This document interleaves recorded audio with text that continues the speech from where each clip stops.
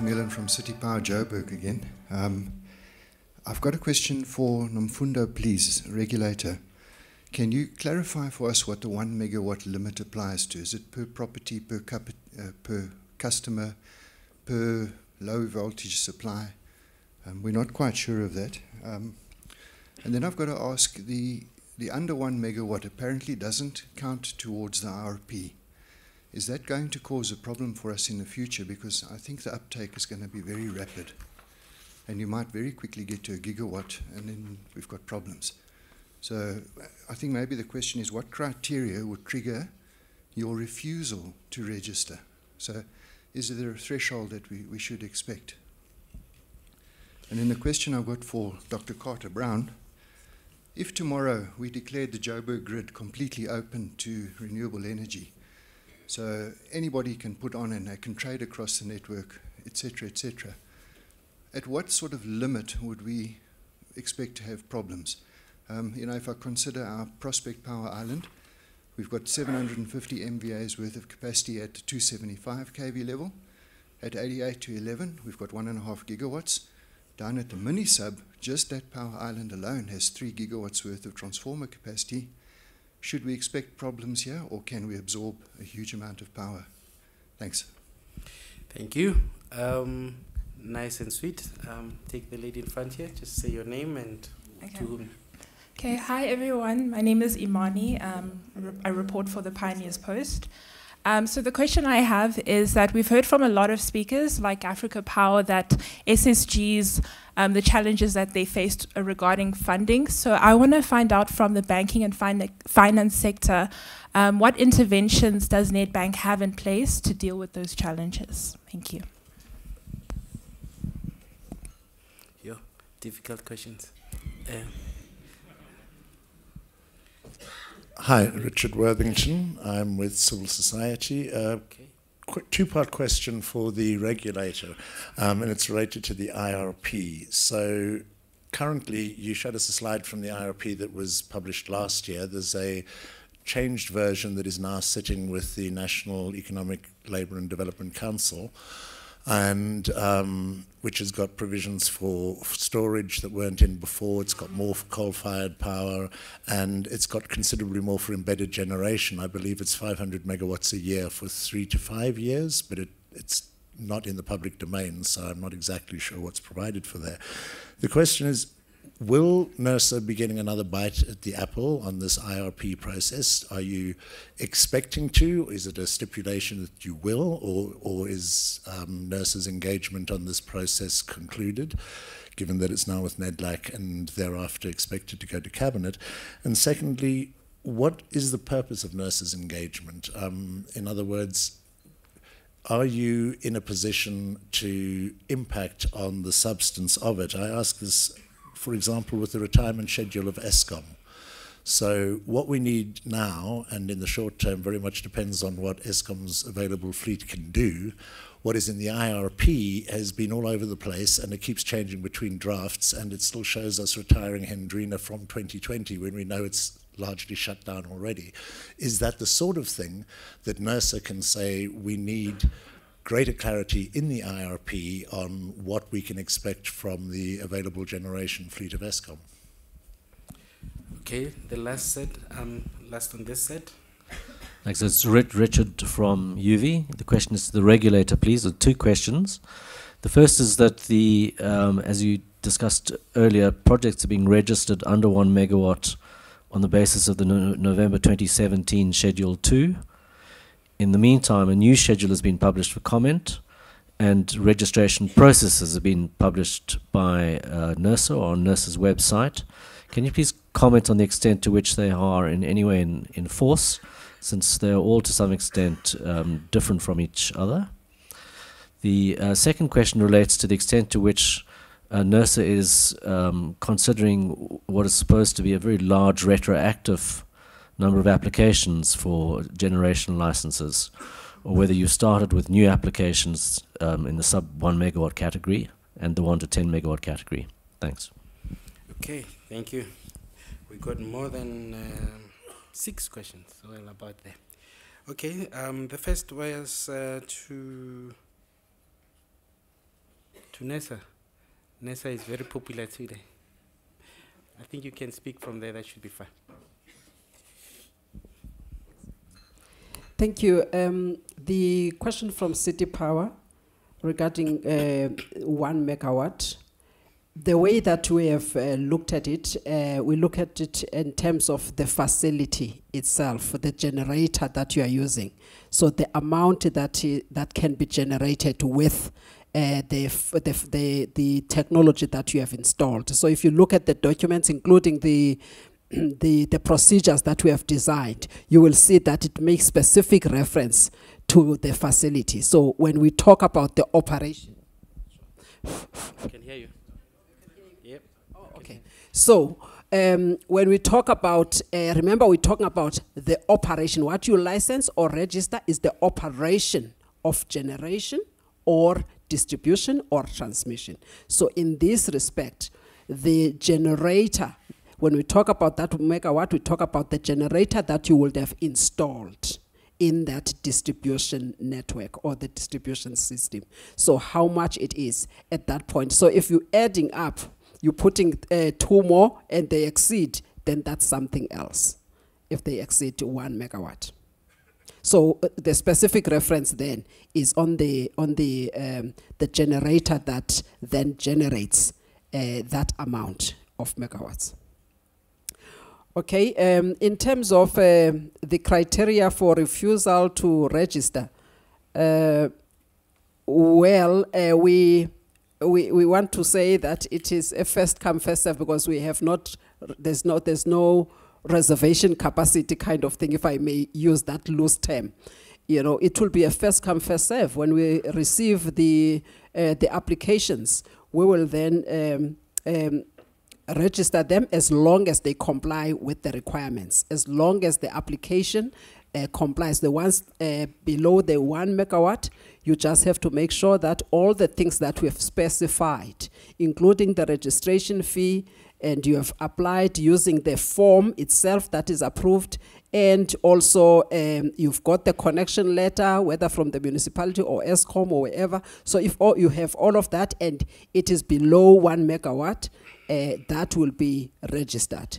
However, there's a part about if you are company X, you have done your below 1 megawatt elsewhere. What if you do another one in another location, right? And then you add the 2 and they give you like 3 megawatts or so. So that then it is something else. It will not fall under registration, because it's still the same company. So you've got one, you've located it here, and it is below 1 megawatt, and then you've got another one elsewhere. So if you combine the 2, and then what then happens? You know, so that is what we will consider as well in terms of one company looking into registering the activity. Remember, the registration is one option. You've got another one, which is licensing. So if it is above 1 megawatt, you will then be looking at licensing, not registration. So that is why we are saying if you've got 2 generators and the 2 generators, they generate more than 1 megawatt, then you are no longer under the registration. Then the licensing requirement will kick in. I'm not sure if I've answered the question, but if we are looking at something that is more than that. Okay, and I think Dr. Carter Brown, you had one? Yeah, thanks, Paul.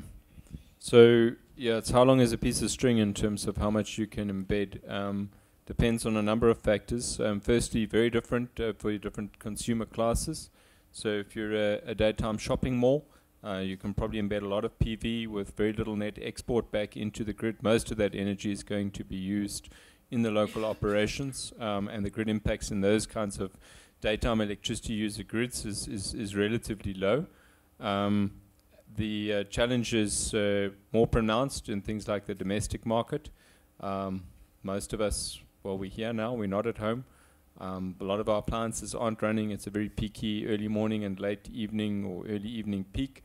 And a lot of the PV, if you don't couple it with storage, then exports into the grid.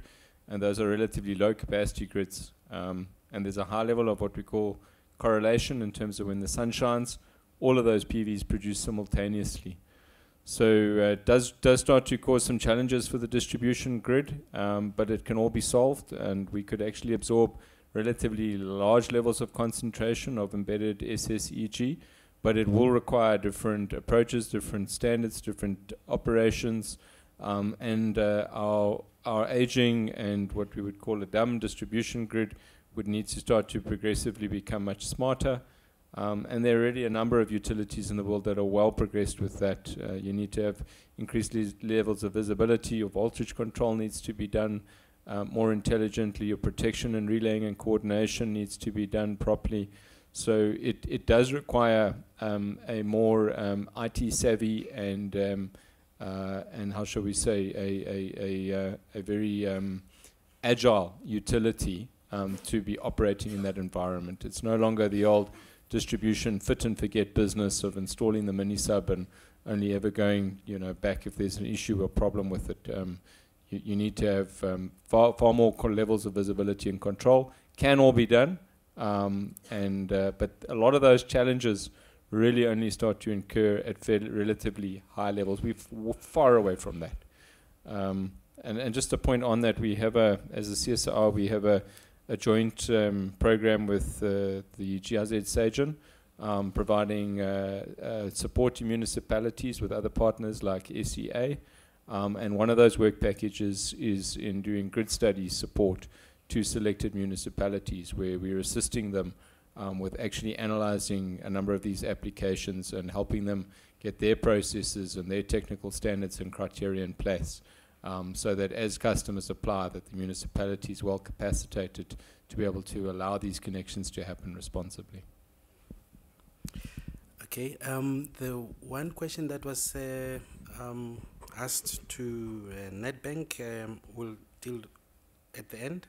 Let's deal with the next one, which was around why are you engaging as NERSA, I think it was, and there was the same person was asking the same. Yeah. Okay, thank you.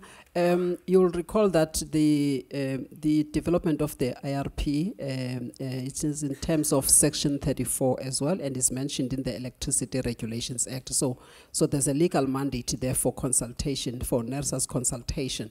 So it is important to consult with NERSA, but the extent of the substance into the IRP, obviously, there's a bit of a challenge there because you're dealing with the policymakers and we're not policymakers, so you always get to be reminded that we don't design policy or obviously policy measures. So what we can do, we simply input so that we don't come right at the end of the process itself.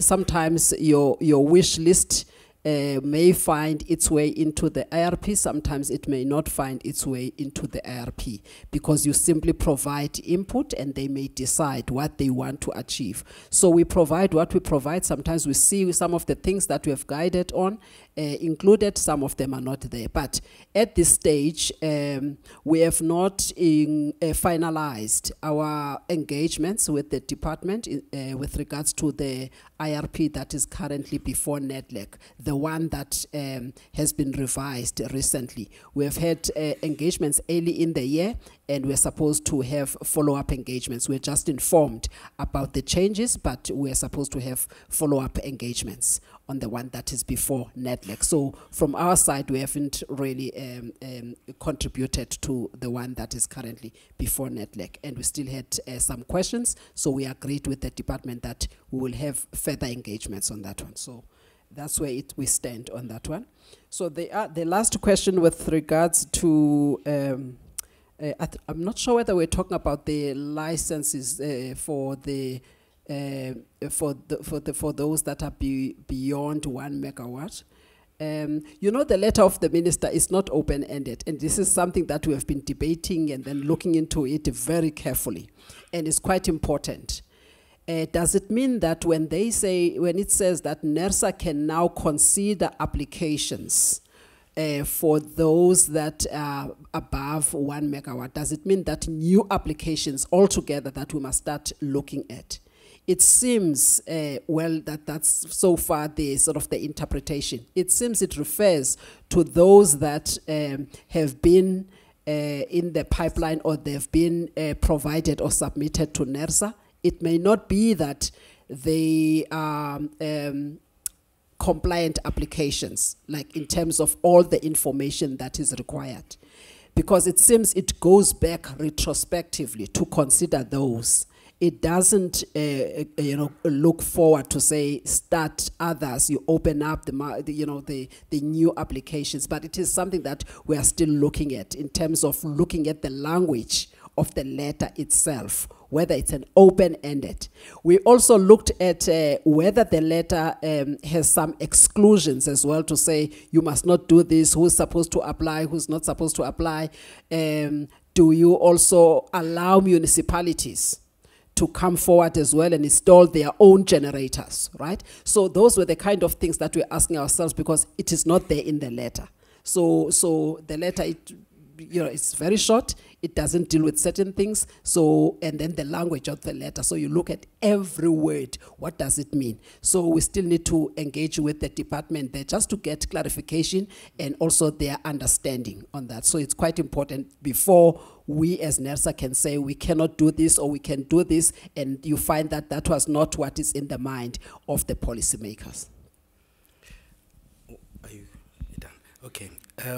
There's then the last question that needed to be answered. Is Duncan in the house? Duncan able? Yeah. Okay. Can you please help the young lady here? With you?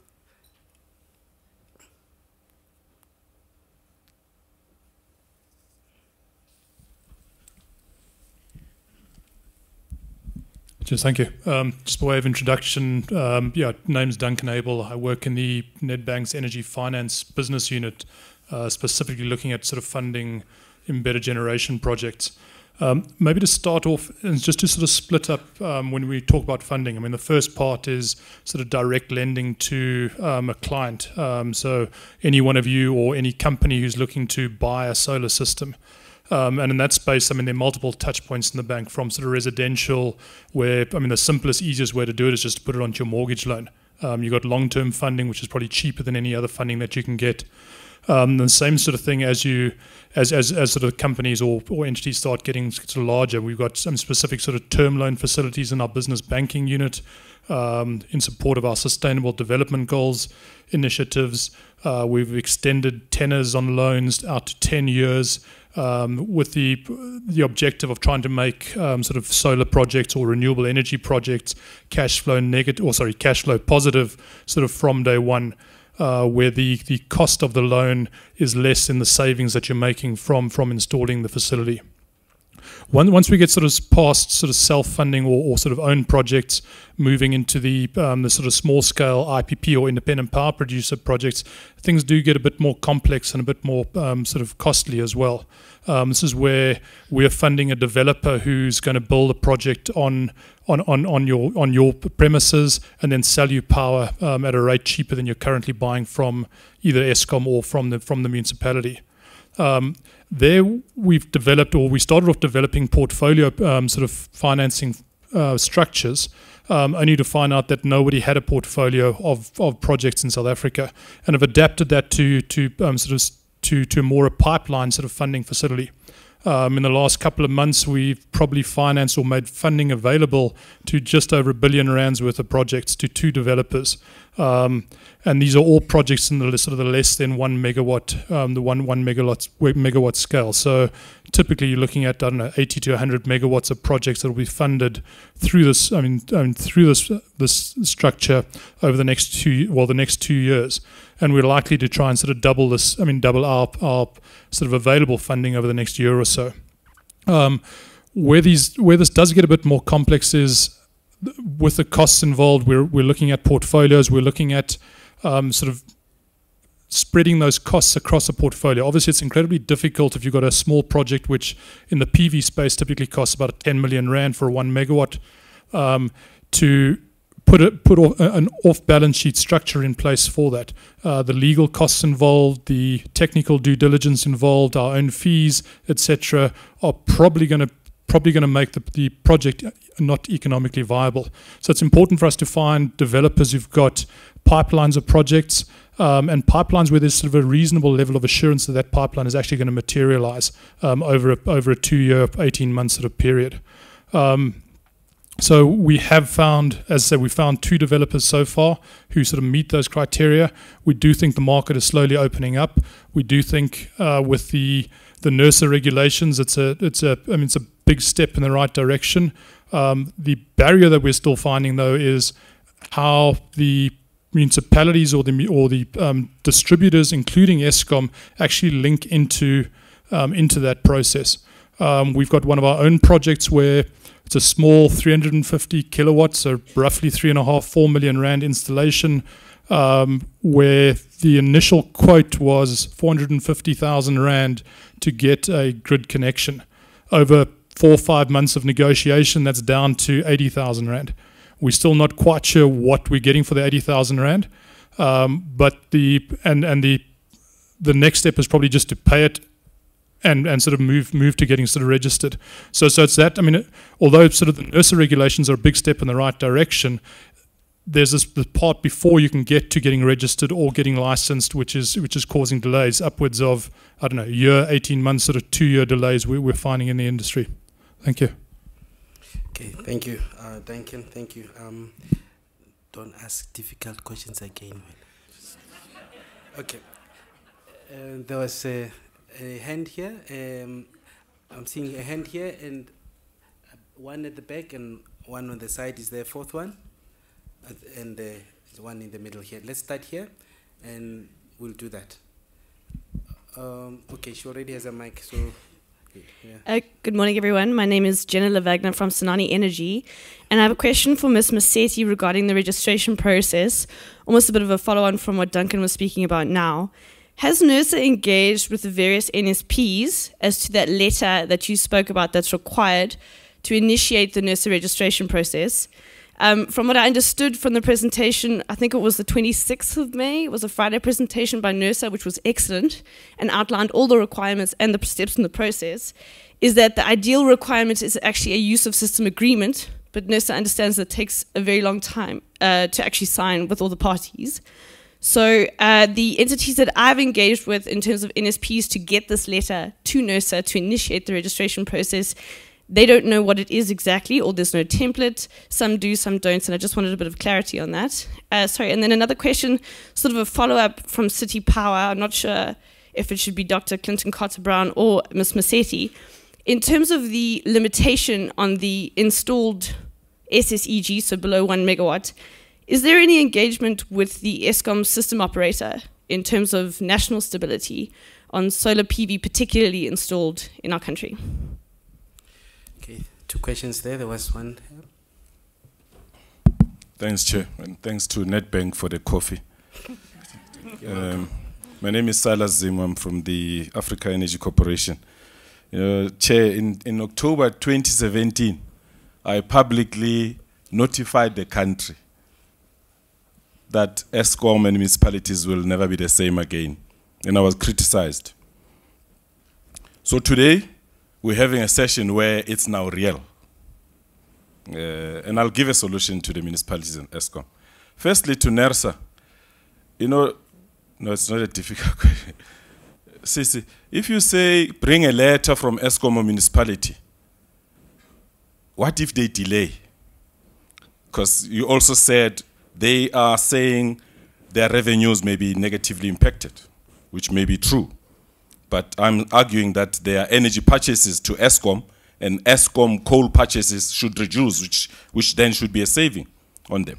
So where they used to make 3 billion a year, they'll make 1.5. But that doesn't mean it's a loss. It's directly proportional to what they've purchased. Okay?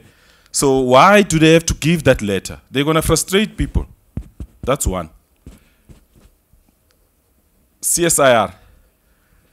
In your model, you have municipalities to do their own embedded generation as well. I also believe that Eskom should be added in that. Otherwise, they're going to lose out big time.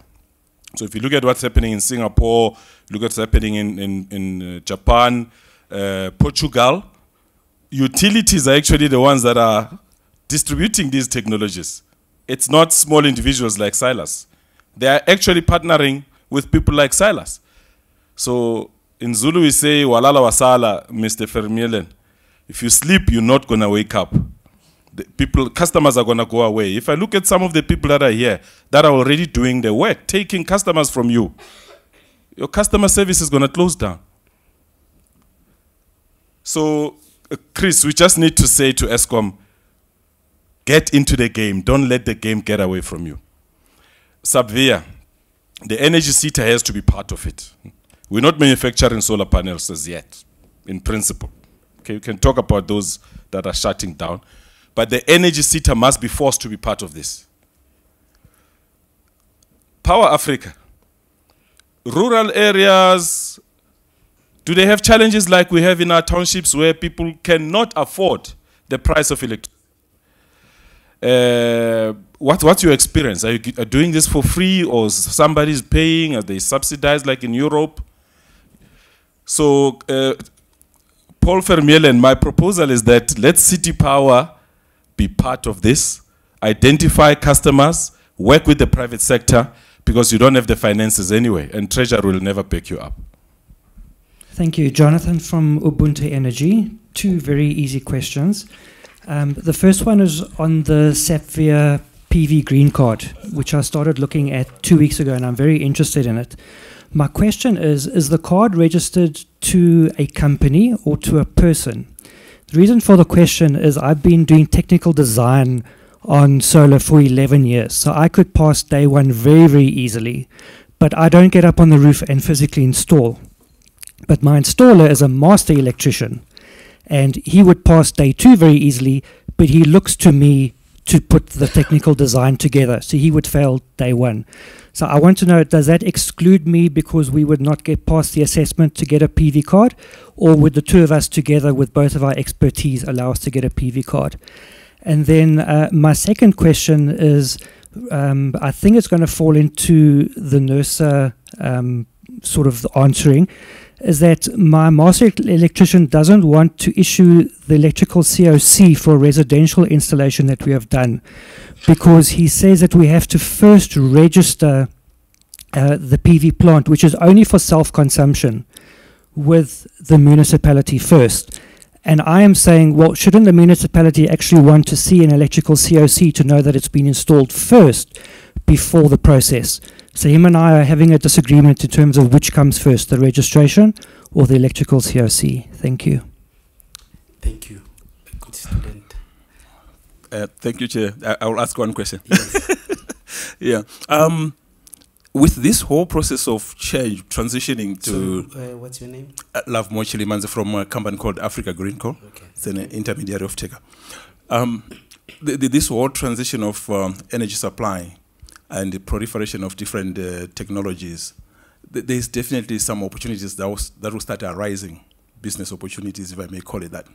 For example, you could end up with now brokers or intermediaries finding opportunities in the market. And those opportunities may bring in technical and economic efficiencies, and probably even crowding more capital for actualizing projects. My question will go to NERSA. How prepared are we for, I don't want to call it eventuality, because I know already there are some organizations that are already in this kind of field in South Africa. But last time when I checked, there was no explicit regulation around that kind of activities. Those activities are not irrelevant.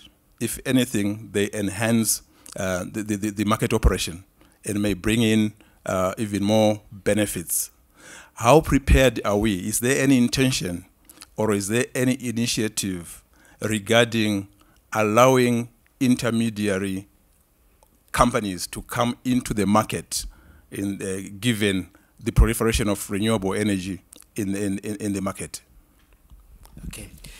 So we have 4 questions. Well, 4 people asking a lot of questions, but most of them are to Ms. Masetti. So I'm going to ask the other gentlemen, to do their bit, and then when you get your mic, then you can vutela qede.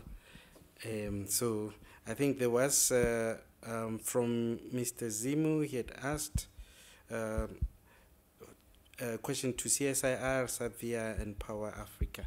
So can we get those, and then we'll get the others, and then Ms. Masetti will be the last one to answer all the NESA questions. Thank you, Program Manager. I think just to address Silas, I think when we started this initiative, there was a confusion with the SETAs, or there was a restructure of the SETAs. And at that time, we had been placed with MERSETA. So a lot of the work that we have done has MERSETA as the quality partner, and we are trying to bring in EW SETA, but MERSETA is the SETA that we are using with QCTO and SACWA. In terms of the question with regards to sign-off, we actually had in-depth discussions in terms of the sign-off of the PV Green Card. So firstly, the PV Green Card mechanism is a full quality mechanism. The green card itself is not issued to an installer. It is not a license to operate. It is rather a document that's handed over to the end consumer. So it's a documentation of the system. That's your actual PV Green Card. In terms of the sign-off, through the PV Green Card platform, we give you a checklist that you have to comply with to issue that PV Green Card to your customer. One of it is a design that has been signed off by a design engineer, right? So that's where we cover the designers of the system. The actual PV Green Card, the declaration of the PV Green Card is in terms of the installation or the wiring more so. So the electrician who's doing the installation needs to be upskilled to be able to sign off that declaration. We've also taken into consideration how companies operate in the space, and we've allowed for 2 different people to sign that declaration. One who is the assessed person through the SAPIA program, and the other one being the electrician that is registered with the Department of Labor.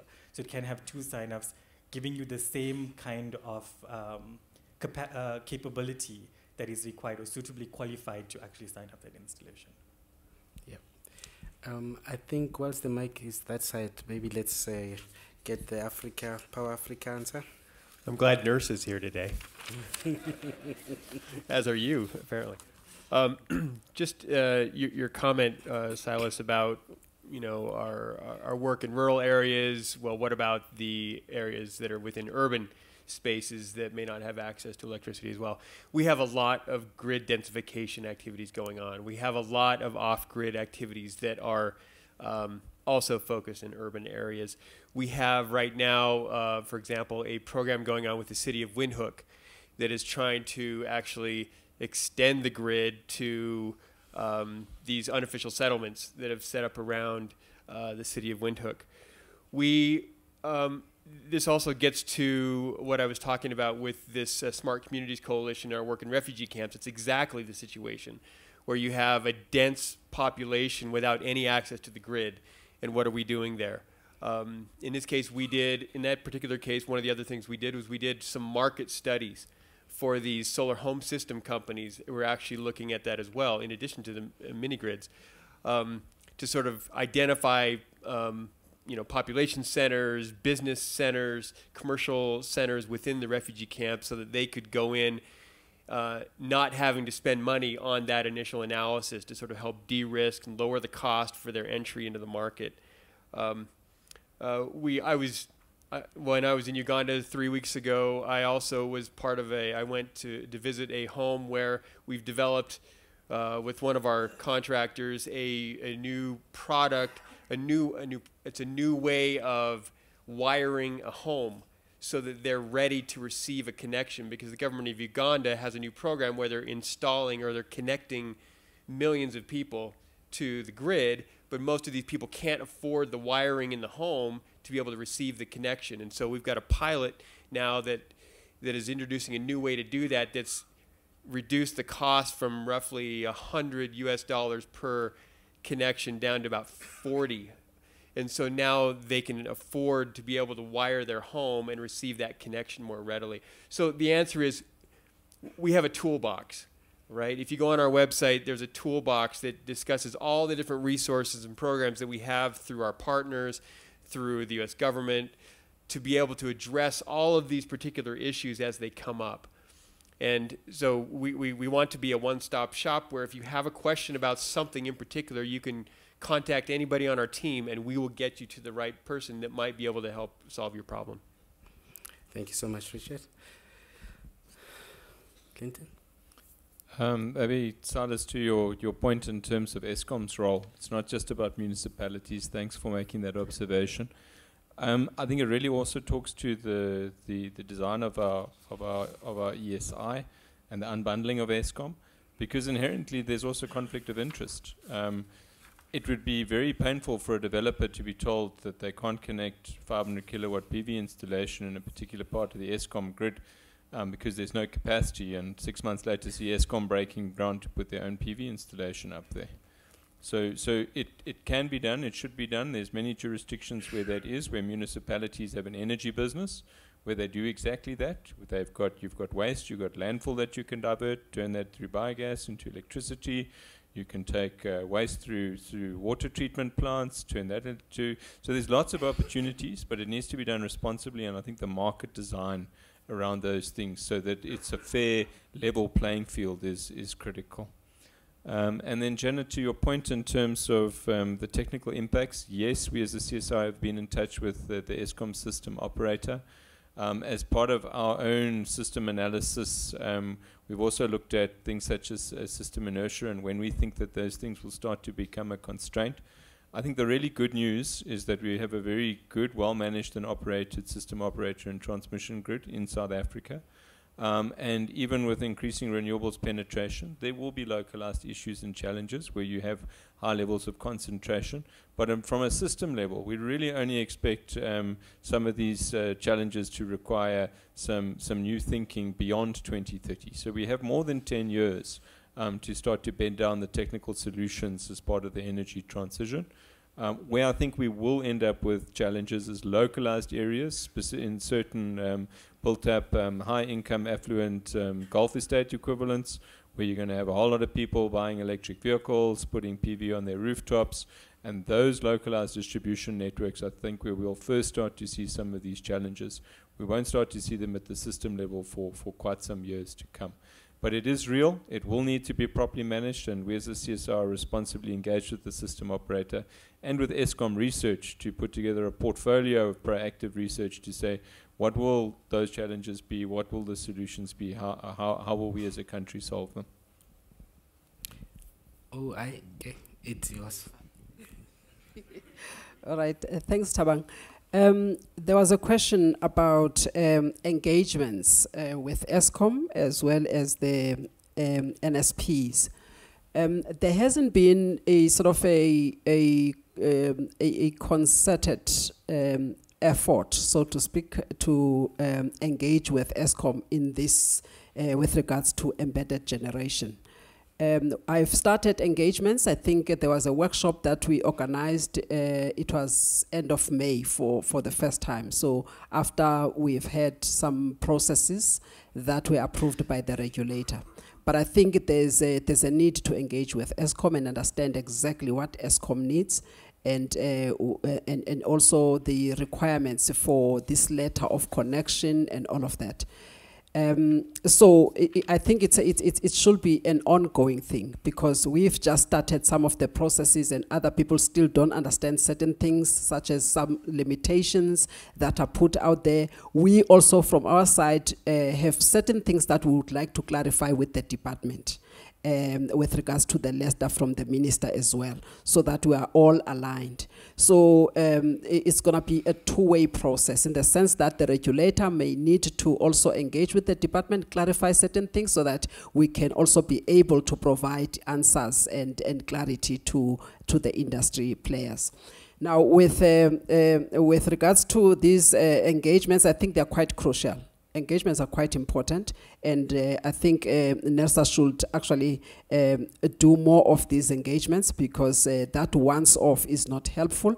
It's important that we engage more with the relevant parties in the industry, including Eskom itself. With regards to the to the delays and why do we require this letter of connection? I mean, this is an infrastructure owned by the distributor. So you want to connect into the distribution system that is owned by someone. So it's sort of a third-party access, really, because you need access there. You need to also know where this is going to be. And there was another question, actually, regarding the impact on the stability of the grid. So that also is quite important. So you can't just go and connect into somebody's infrastructure without that person knowing and what is needed. So those things about the stability of the grid, and you're going to connect into that distribution system, it's quite important that therefore notify the party that owns that system. So that is why then we will need the letter from Eskom, so that it is aware that there's a party that is going to embed some units into its distribution system, if it's Eskom or if it's the municipality. So that will be one of the reasons why. And also, the Act, one of the objectives is about the orderly development of the industry. So we also need to know these things. If there are also some thresholds that are stipulated in the IRP, if we do not know where they are and how much is generated, and we're not going to get some, when we do some monitoring to check, how much are the actual megawatts that were generated out of this. So we need to also collate that information. That information will help us then to aggregate all of those and see if we have now met the 500 megawatts that is stipulated in the IRP, or it is stipulated elsewhere. So those things are quite important when we do our monitoring as well, and put those things together. So Eskom or municipality will also assist us in obtaining that kind of information. The one about which one comes first? I think these engagements are quite important. Is it the registration or is it the letter from Eskom? Remember, one of the requirements from our side, and if you give regard to the answer that I've just provided, that you can't just connect into somebody's infrastructure without notifying that person, and for various reasons. So we do need that letter of connection. As to the conduct of a party that owns the infrastructure, and therefore that party may then employ certain tactics to delay, and that is something else. Remember, now it is the conduct of a party that is then dominant and is owning the critical infrastructure. So that then becomes also the something that the regulator must then look at, because the purpose of regulation, you are actually regulating the actions or the conduct of the party that is dominant and may exercise market power over that critical infrastructure. So that then becomes the role of the regulator to really regulate that conduct that is shown by that party. That's the main purpose, to really try and control that power that is exercised by the party. So here really you want others that want to invest to then tap onto that infrastructure, which is your third-party access, so to speak, onto that infrastructure, or the interconnection to that infrastructure. Now the last question, then the question, which one comes first? We still need to facilitate the processes, because from our side we want to see the connection, and Eskom says we want registration. You can't have registration where you have not sorted out what do you register if you cannot, you don't know whether you're going to be connected or not connected. So those are some of the things that I'm saying could also be part of the ongoing engagements with the relevant stakeholders. I'm not sure if I'm missing any question. How prepared are we to regulate the intermediaries? Intermediaries, I take it that you're also referring to the resellers themselves that are proliferating in the market. If you recall, about 2 or 3 years ago, we published draft rules, and those draft rules, they also had to do with the resellers themselves, and there were certain proposals but they were not implemented. So it's something that we said, let's look carefully at it, and how best can we regulate them if we need to regulate them, and how is it going to be done, because you also don't want to regulate for the sake of regulating. You also want to make sure that you regulate efficiently, and you regulate where it is needed for you to regulate. So the issue of the resellers and intermediaries is not something that we have not given attention to, and the fact that we published before a consultation paper on the proposed rules on how we can actually monitor the resellers, it is something that shows that the regulator is looking into that, the emergence of the resellers, and some of which they've been in the market, and it might actually grow that market. So what is it that we are going to regulate exactly? We need to know. And what is the purpose of regulating, so that we make sure that we make a greater impact and we deal with the problem if there is a problem. You don't regulate if there is no problem. So if there is a problem and we need to also check things that we need to check as a regulator, then we will do it in the way that is also proposed by stakeholders themselves, to say, NERSA, we think that you could have a role to play here, and your role should be limited so that you don't over-regulate. So those are the things that will come to stakeholders and consult further. We thought let us sort of slow down on that until we engage sufficiently or meaningfully, so that we can understand exactly what stakeholders want to see. Thank you. As Richard said, we are happy you are here. Okay, there is a last round now that is going. So, Chris, are you allowed to ask a question? I hope so. Okay, okay. Wait, can I see hands first? Okay. All right. There are 2 hands there at the back. 3, 4. Where? Okay, 5. You okay? All right. Chris, you'll be last. Okay. Yes. So let's start 1, 2, 3. Think 4, and then 5, and then you're last. Then know that you are between us and lunch. Yes. Okay. Thanks. This time Paul Vermeulen, but from South African Energy Storage Association. If I can ask the regulator to clarify, say for example a 0.5 megawatt battery that's not linked to a PV system. In other words, it's a battery system that's there in place of a diesel generator. Is that a registration process, or is it a licensing process? And if we've got a customer with a 1 megawatt or more battery, how do we deal that? Or if we are interested in putting in an energy storage system in a suburb, for example, of 2 megawatts big, must we have it licensed, or is it a registration? In other words, is storage treated separately as small-scale embedded generation, or is it all lumped together? Thanks. Thank you for the question. There's a hand at the back there.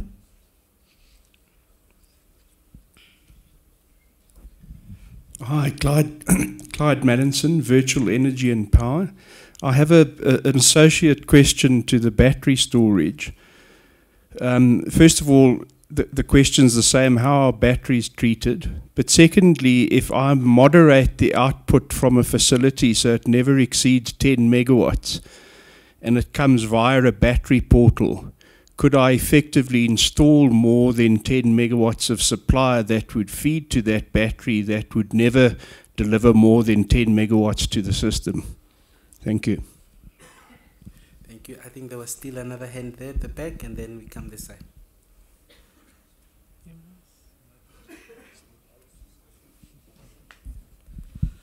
My name is Lenyatso from Mani Industries.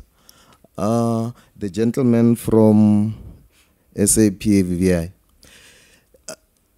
you indicated that the specification is not ready and is going to be under Sense 10.142-2, and it will be /1. So that is for medium volt. 10.142-2 is for medium voltage, and 10.142-1 is for low voltage systems. So why is the spec for embedded generation, why is it going to be under 10.142-2-1? Why is it going to be under -2? So, which is medium voltage. I believe that your spec will cover both possibly low voltage and medium voltage. So just wondering why it's not maybe 10.142-3. Thank you. Mr. Govender, I hope you understood that. I understood nothing. Yeah, please answer correctly. There's a question this side. Yep. Thank you. Alex Winning from Reuters News Agency. The first question is, if I understand the gentleman from the CSIR correctly, a lot of this has been going on under the radar.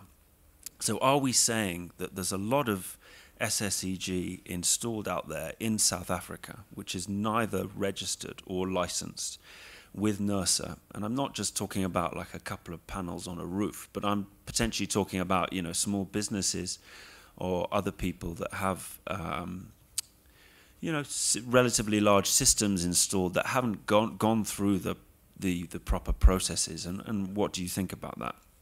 The second question is that speaking to a lot of people in the industry, they mentioned politics as a factor here. To what extent do you think politics and ideology is constraining the growth of this sector? And I'm talking in government, I'm talking the problems that we see with Eskom, I'm talking about unions and coal mining jobs. There are obviously technical delays that you come across, but to what extent is politics a factor here? Thank you. To whom is that last question? It's also, well, to, I think, to, you know, NERSA and the CSIR and SAPVIA, anyone else who wants to... Okay. Did we exhaust everything there? Then we can give our co-host a chance.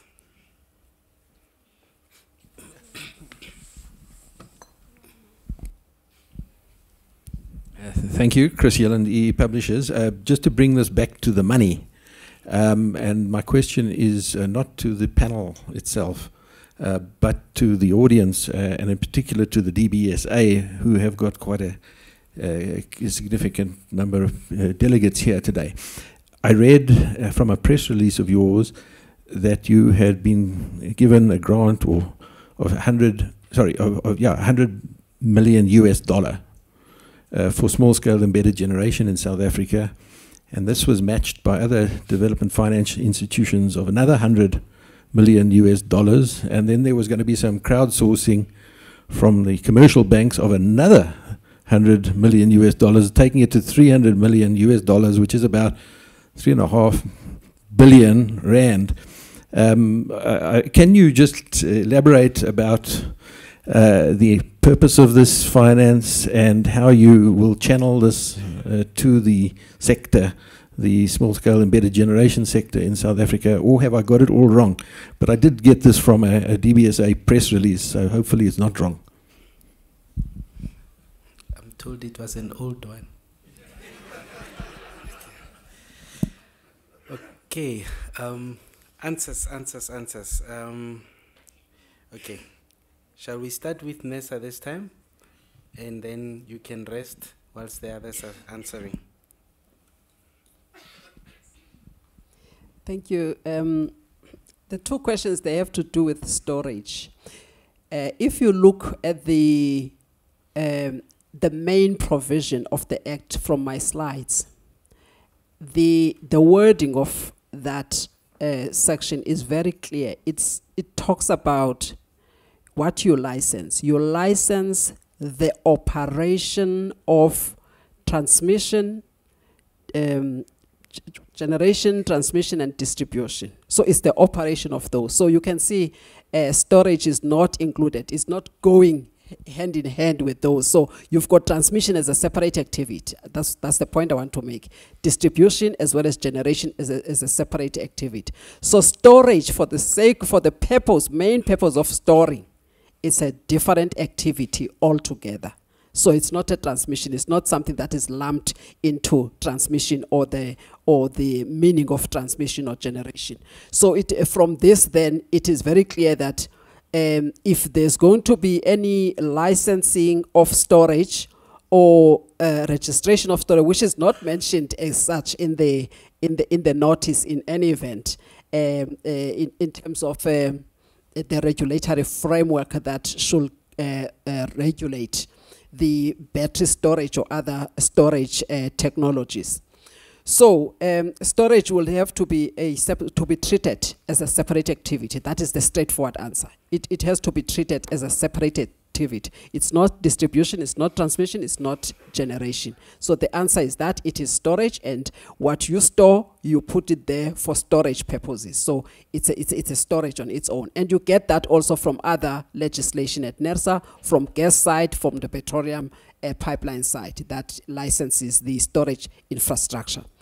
So when it comes to electricity then, but you must also remember, and this is something that was discussed last week or 2 weeks ago, Richard, when we were in the same panel in Lisbon on the Africa Energy Forum. So it's about the role of regulators in regulating the sort of the battery storage. To what extent, and what is it that you need to regulate, and at what point do you think that it will be crucial for regulators to get involved in the regulation of battery storage or other energy storage technologies? So you need to come up with something that will be efficient and that will facilitate investment, because there's a number of things. Some of them were talking about the lifespan of the battery technology itself. Others, they will say it varies from 5 to whatever, 15 years, 20 years, and all of that, and the maintenance of it as well, cost associated with it, because you need to recoup your capex and all of those things. So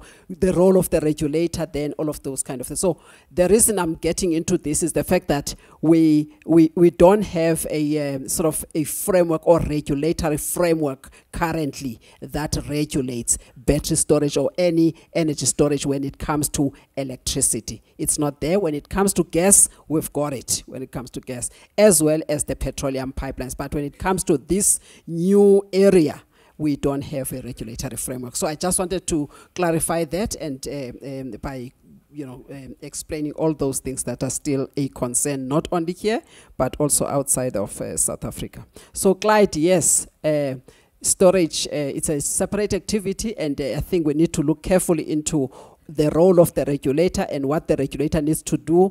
And if you regulate there, it must be efficient, and it must be, you don't want to impose too much of a regulatory burden when it comes to that, such that then it impedes investment. But to the extent that there's a role, that role must also be checked with investors, and that's the message that was also coming out there, that investors as well and people that are developing the technology, I think it's quite important that you understand exactly. Regulators don't just come and say, we're going to want to regulate everything. Understand what is it that you want to regulate, why you regulate it, what, and when you regulate, remember you want to also facilitate investment. What if you just regulate and there are industry players, experts in the field that know how these things work, and then you just regulate for the sake of regulating, and you put, or the department comes in there, put a certain language that will actually impede the investment in that specific area. Do I have another question? I think that was the question. I don't think I have any other. I'm not answering the question around the politics. The regulator is reporting to the department and to Parliament, so I can't answer that one. But CSIR can do that. As a regulator, we don't pronounce. So my shareholder is the DST, so I also report to Parliament. So who am I going to hand the microphone to? So Alex, your question in terms of how many are sort of legally registered, we don't know. We do know, for example, look, I know of, people that I know that have installed it, and they say, well, we've just done it and we haven't let the municipality know. City of Cape Town have recently had a process to legalize, in inverted commas, installations, in terms of giving the residents of the city there a time frame by when mandatory registration of all of those rooftop installations is required. In many cases, responsible distributors will require the tariff to change, to have a higher fixed portion of the tariff, which is perfectly reasonable. and there is then an incentive for customers to not register. They will not want to go onto the change tariff because their business case changes.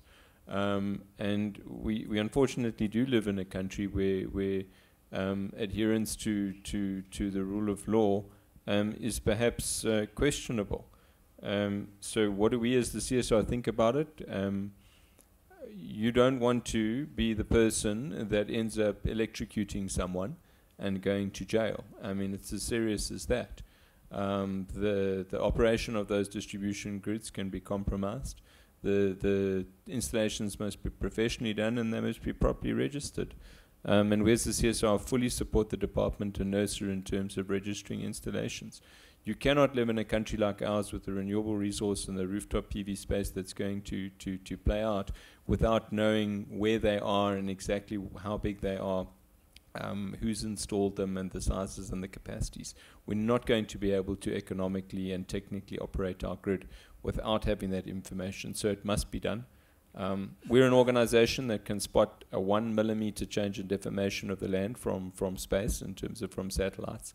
So it's probably not too far off before we'll be able to pick up the fact that you have a PV on your roof automatically using AI and the like and be able to raise red flags.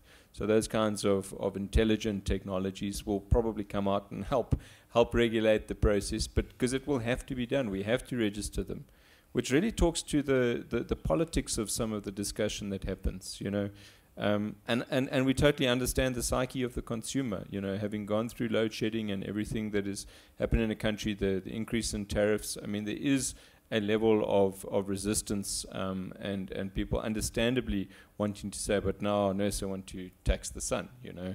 They want to be able to, you know, raise a registration fee. It's just another tax.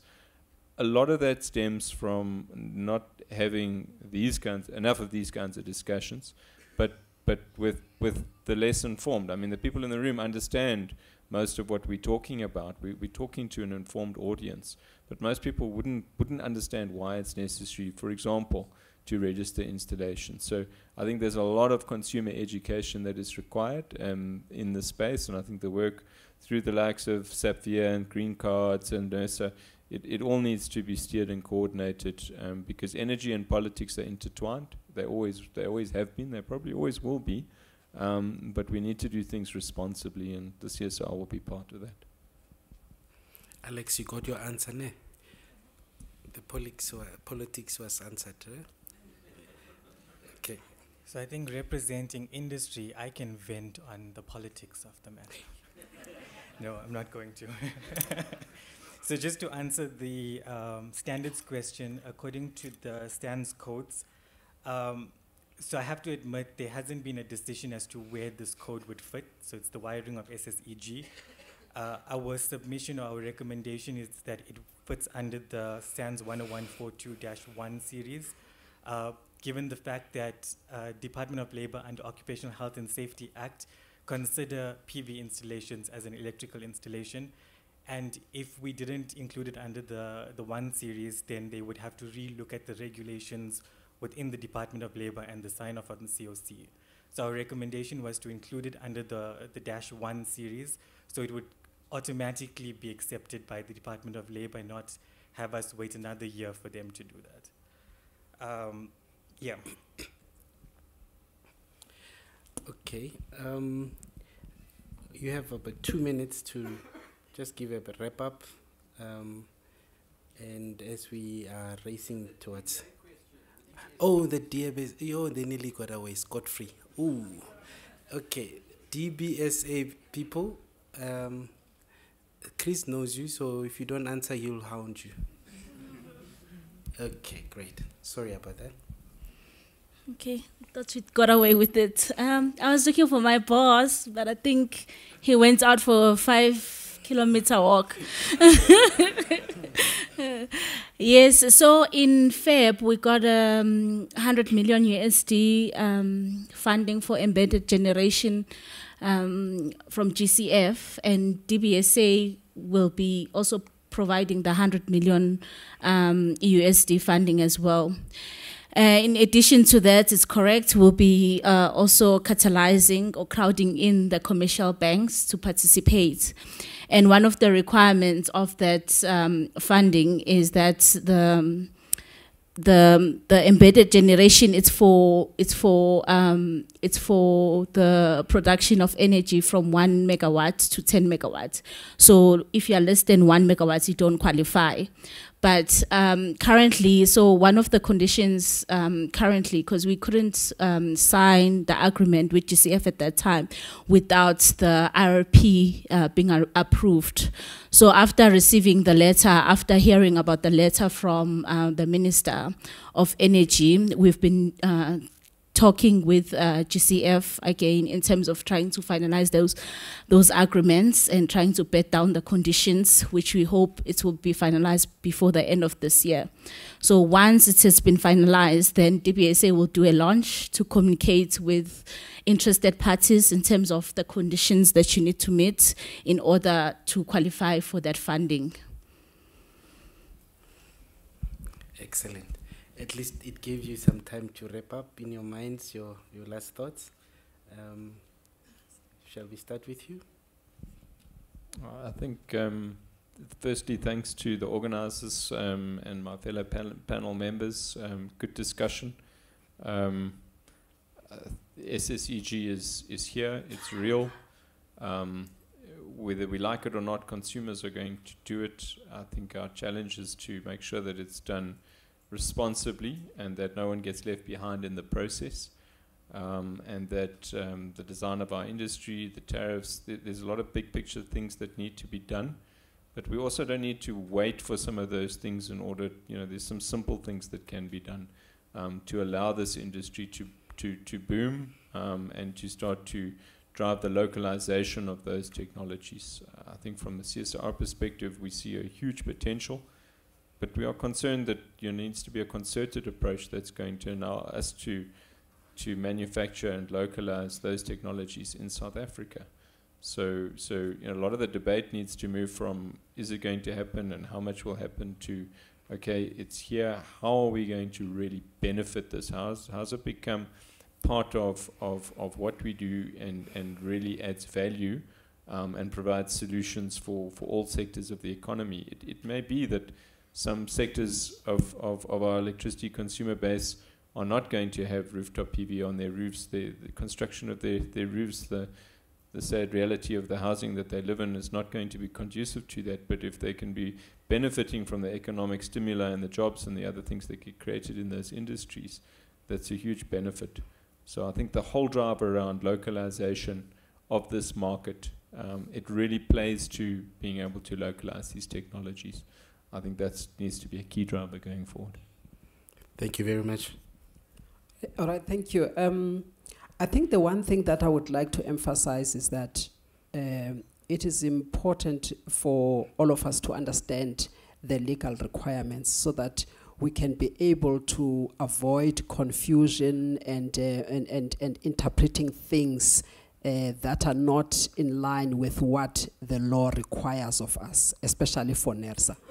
The whole thing about the SSEGs and what was expected for registration purposes, I think there was a lot of confusion, and I think also maybe from our side it was important right after the minister gazetted the notice that perhaps we should have gone out there and engaged stakeholders and also put out there the requirements. That was done later, and it's important for us to acknowledge that it was not done in time. It took a bit of time to put processes in place, so we acknowledge that, but I think it is quite important that we at least clarify the legal requirements, because nobody understood that you don't just take an application and therefore it's a tick box and it is done. It is the process, and please understand also that the regulator is required in terms of the National Energy Regulator Act of 2004 that every decision that you take, you must consult. It states clearly there. So you could also be challenged if you don't. I mean, look at the Earthlife case as well, that before you take a decision, you must consult. So some of those things, sometimes they they sort of lost somewhere in the frustration that is actually exhibited by industry players that expected certain actions to say the regulator is supposed to do this. Now that the minister has done this, are you going to do this by tomorrow? You can't do that by tomorrow because we're a creature of statute. We don't have any discretion to deviate from what the law requires of us. So that's the message really I want to emphasize. The second thing is that the regulator is there to make sure that some of these investments, they do actually come into fruition. They should be, facilitated by the regulator. That is why we are there, and our objectives, or one of the objectives of the Act, is to facilitate investment, but also facilitate investment that are going to result in efficiency. So efficient investment, responsible investments, it's what we are here for. And again, one of the things that we are driving, we appreciate the developments in the sector. They are changing the way things are done in the sector. They are changing also the structure of the market. As it changes the structure of the market, it's something that we welcome because it then introduces competition, something that was not there. Remember what we are doing as the regulator, we regulate to ensure that there are competitive outcomes. So we'll always appreciate the fact that there are now SSSGs. They are going to contribute positively into our economy in terms of the shortage of electricity, but not only that, the fact that sometimes Eskom is not able to produce certain megawatts or to meet certain demand, but then you can get it through the other generators, independent generators. So we appreciate that aspect of competition into the market because it is our role. The other thing that I want to emphasize is that going forward, and I'm hoping that, Chris, this is not the end. Perhaps some follow-up session is quite important so that we can see progress in what we have started and the boom of these SSSGs, including maybe the battery storage thing. Maybe it's another session that you probably need to organize so that we can see to what extent what can be regulated, if it needs to be regulated, and look into a number of things like these other challenges people are talking about in terms of maintenance, in terms of the fact that some of them may not even last for 5 years. They may last less, and you need to put a cost for that. So there's a number of things that you need to take into consideration. But the other thing that the industry should also keep in mind is how we collate information. It's very important, the data management. How do we collate information about these SSEGs in terms of the total installed capacity? If, for instance, now there's this 500 megawatts that is mentioned, that is in the recent IRP draft, how do we make sure that, and who's going to do that, to collate all that information and keep that data and make sure that whatever is installed out there, what is registered is separately, but what is licensed, which must get to that 500 megawatts, who's going to keep that information? Who's going to make sure that that information gets collated, and also those that are generating will bring that information to the relevant body to keep that information, because that becomes important, because you also feed back to the department to say, this is where we are. That 500 megawatts was very small.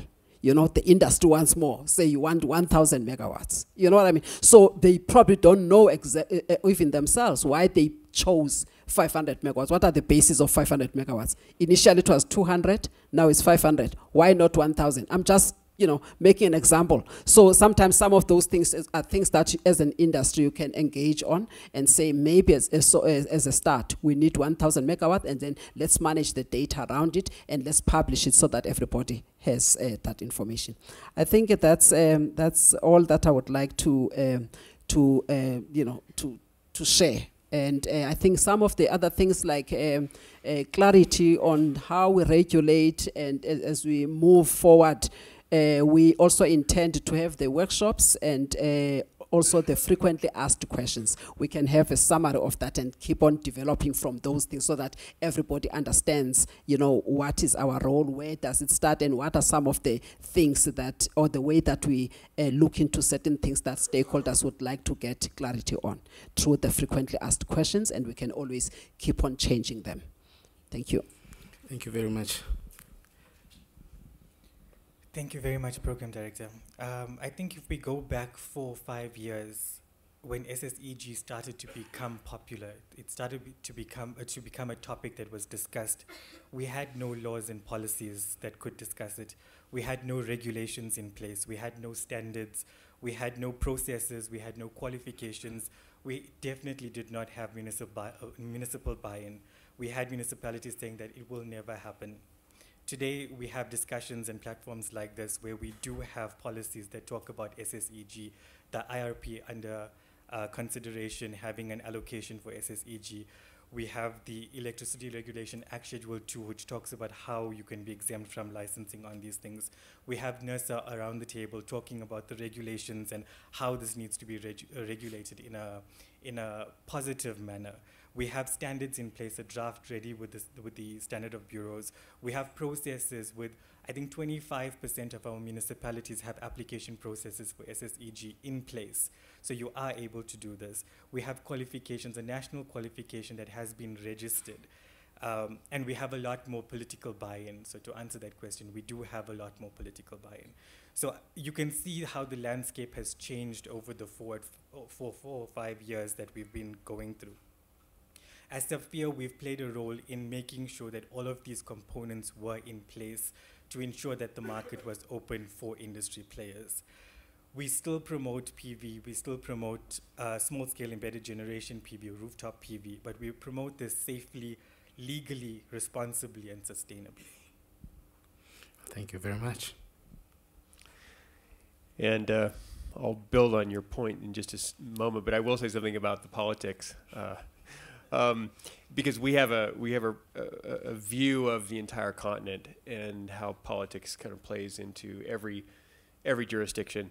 I was at a conference about a year ago. I can't even remember where, and I can't even remember who said it, but one of the speakers made a point, and I'm not sure I agree with it entirely, but it was an interesting point. He said the reason why there are less than 30% of the people living in sub-Saharan Africa who do not have power, it's a political decision.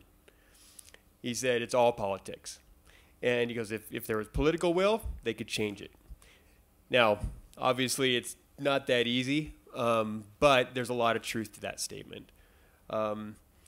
So I actually find it refreshing to be here today, to hear about the progress that South Africa is making. I love what you were just talking about, enumerating the progress that's been made in this particular area over the last 4 or 5 years.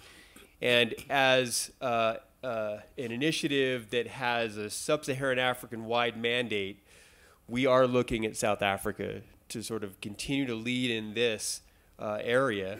Hopefully we'll be able to make major progress going forward and be able to replicate that in other countries that we're working in.